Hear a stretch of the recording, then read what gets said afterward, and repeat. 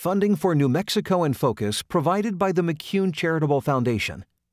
And the Nalita E. Walker Fund for KNME TV, the KNME TV Endowment Fund, and viewers like you. This week on New Mexico in Focus, we discuss discipline of students with disabilities. What was shocking was the logical reason for the staff to restrain my children was not logical to us. It was about not complying with instructions. And we look at the issue of wage equity in light of the 2016 elections. New Mexico in Focus starts now.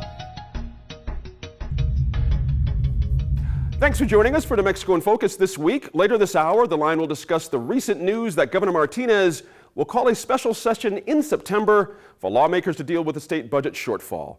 We'll also look at public opinion about syringe exchanges. But first, we take on the recent announcement that the federal government will stop contracting with private prisons.